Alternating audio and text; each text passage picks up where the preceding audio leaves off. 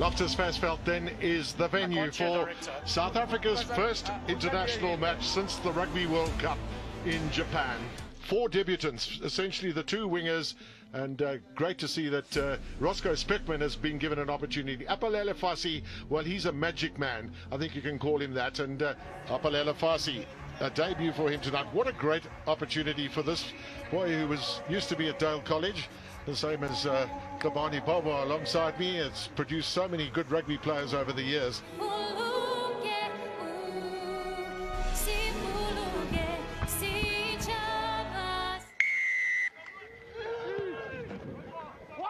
That's a pretty good kick in that. Plenty of pressure on South Africa, and they're unable to take that catch. So a tackle that we'll see coming from these iron-hard Georgian men. Steph Totoy. Yeah, Aphelele Fassi's got a chance. The first real touch for him. Has he got it down? It would seem that that's the try. I just wondered whether he maybe put a foot in touch as he headed for that corner flag. What a great start for the debutant.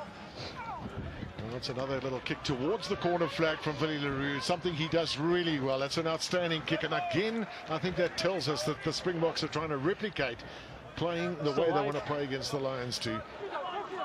Hold in front, stop, well, there we go. That's what I was talking about. Get the ball in behind them, put pressure on them. Maybe the kick chase wasn't exactly what South Africa wanted, but change of direction. That's good play now. Pollard. Another chance here as a little bit of space created for Aphelele Fassi.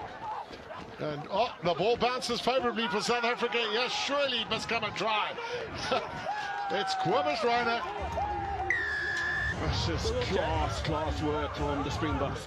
Worm their way across field. Somewhere along the line, maybe the gap will open up. The long pass here to Fassi.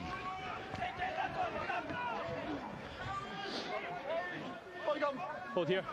Taking that ball at full speed. Janchis, Fassi did well to keep that ball in field. Didn't have much room to move in. We are in that 4-year cycle leading up to the World Cup. Yes, there is the British Irish Lions looming around the corner.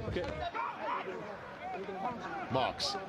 Fassi needs a little bit more room to move in than he was given on that occasion. It'll be another kick over the top from Judges. This time it's a little tap, and Fassi comes flying through. Still, South Africa have held on to it. Out from Jasper Visser. Importance of taking as many players out of the mix as possible. Jones with a hoist. On to Niniashvili.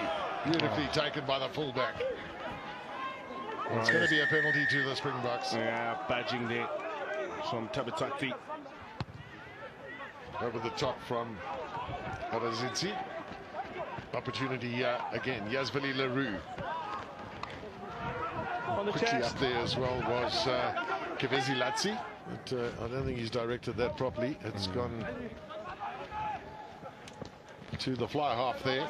Abzandadzi, decent out now, out from Willem. So there we have it. The hooter in the background, Mike Adamson's whistle to bring this game to an end. And ultimately, the Springboks, I would imagine, are saying to themselves, guys, we didn't start that well, he took a defender, it made contact, and then you but we finished well.